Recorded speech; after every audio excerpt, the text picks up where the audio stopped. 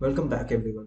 Now that we have a basic intuition about what exactly is a univariate linear regression, now let's implement a linear regression model where we will be having one feature, and from that single feature we will be predicting out our result.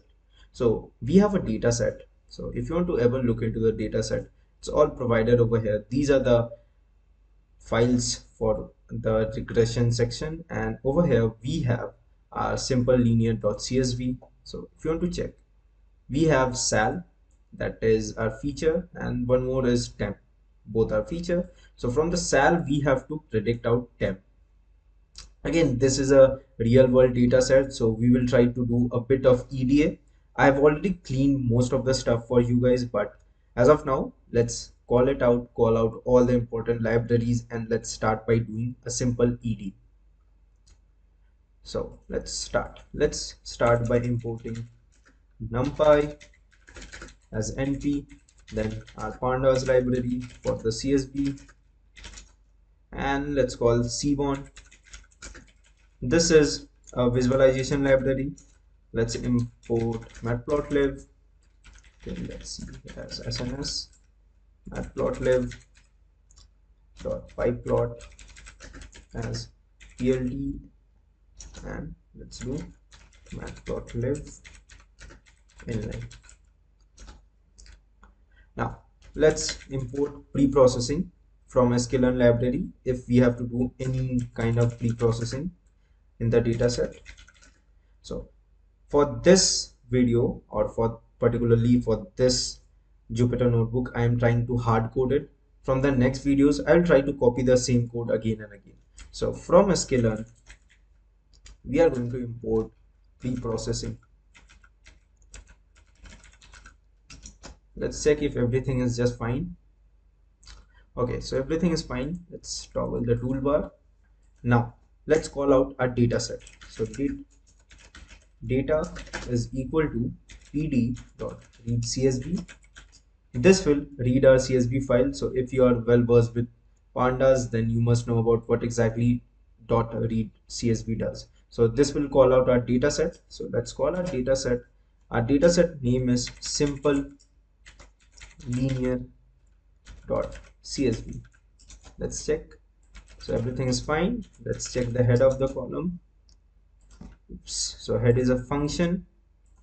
So what I do, okay, so over here we can see that we have an extra column that is unnamed 0, and apart from that we only need sal and temp.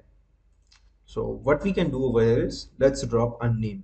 So for dropping this, the code for it is quite simple. We just have to write data drop columns is equal to, I have to mention the column name, so let's copy out the column name. Okay, unnamed 0, and let's do replace is equal to true. Let's run this cell, and if you want to check data.head,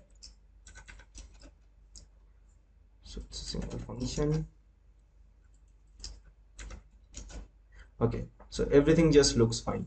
Now always know that what I am doing right now is part of EDA. EDA stands for exploratory data analysis. EDA is something which is mostly what we do about feature engineering. So I'm feature engineering my data to make it in a more stable place where I can play around with my data set and only import things that are important to my data set.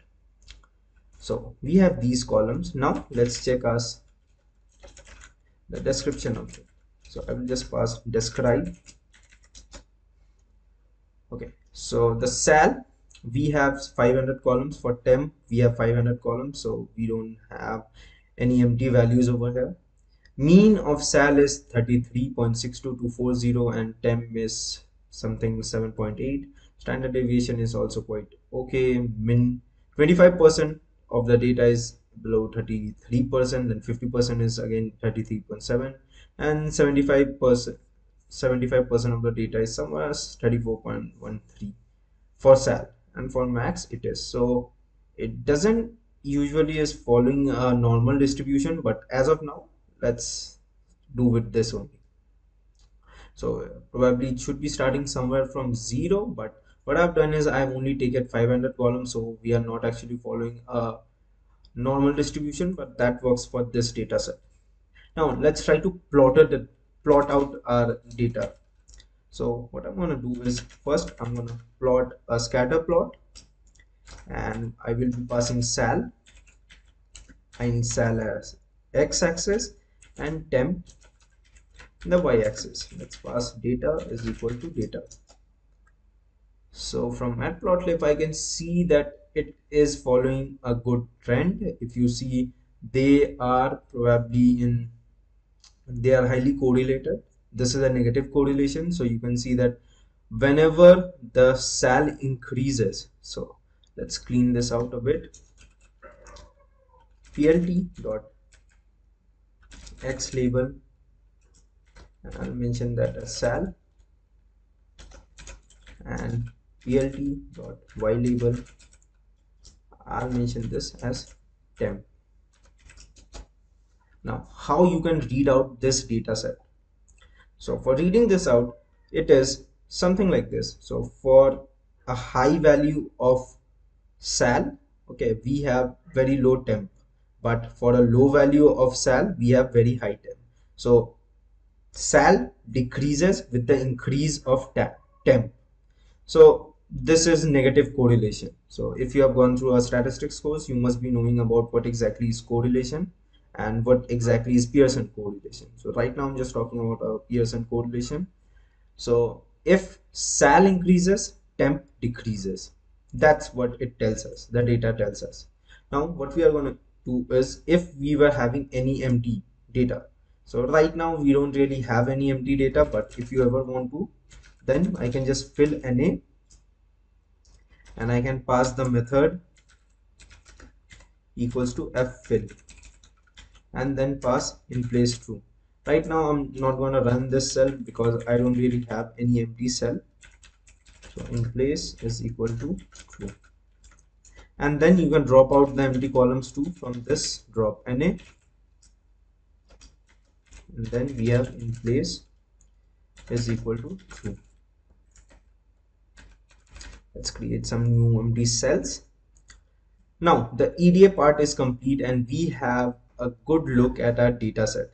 Now the next step what is needed is to break the data set and import our linear regression model. Now just remember that we are not coding anything hard code for this particular lecture, because we don't really need it. sklearn library provides everything and we don't really need to code anything by ourselves. So let's catch up in our next video. We'll start by train, test, split.